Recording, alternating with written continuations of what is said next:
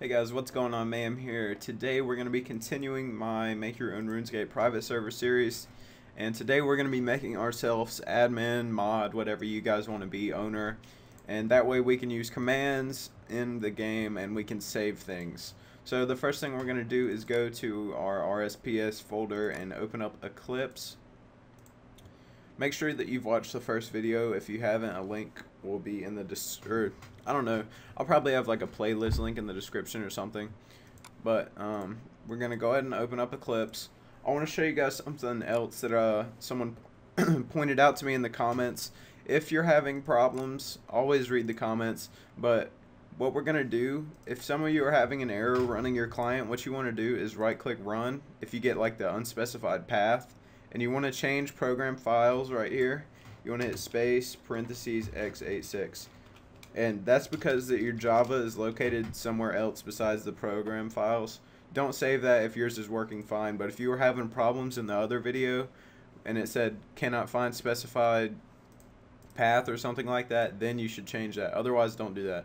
Don't want to confuse you guys. But if everything's working just fine for you, we're going to go here into Eclipse. And what we're going to do is look for player.java, which should be in src com rs game and then player, and then we'll scroll down here to player.java. We'll double click and open that. Let me go ahead and full screen this for you guys. Now what we want to do is hit Control F to search or find, and we're going to type in logger.log and hit find. And right here we're going to hit space, and we're going to copy the code I have in the description. Hold on, let me copy it here. It's on my other monitor. And where it says username on this code, what you're going to want to do is type the player's username. So my username on the server that I've made is Logan, and what the rights are, rights equals 7 means owner, rights equal 2 is admin, right equals 1 is mod. Now if you want to add other players to your server that you want to have these rights as well, what you can do is hit enter and then hit Control V to paste it in again, and then you would just put their username here. Alright, and I'm going to erase that because I currently don't, and we'll bring it up to there.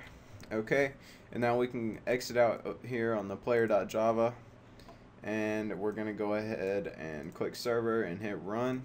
Should get loaded up just fine here. Alright, and I'm going to pause the video because I'm trying to avoid getting copyrighted the best that I can. I'm going to pause the video, go into the game, and just make sure 100% that worked.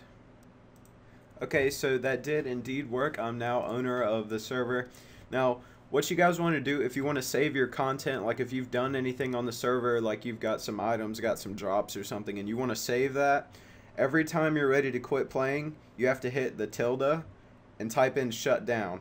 And this blue box will appear, and you type shutdown in, and then you hit enter, and then it'll say system update right above your chat box. And I would show you guys an example, but like I said, I'm trying not to get copyrighted by Jagates here. These videos are strictly for educational purposes only, but you know, sometimes they'll get you with copyright anyway. I'm just trying to help everyone out here. Anyways, hope you guys enjoyed this short little video. Hopefully you're having fun on your server. I'm going to try and make a few more of these videos. I know I haven't been putting them out at all. I only have that one. But again, hope you guys enjoyed. Hope you're having fun. And next video, I'll probably show you guys how to remove that tutorial, because it's kind of annoying. And thanks again for watching. I'll talk to you guys next time. Peace out.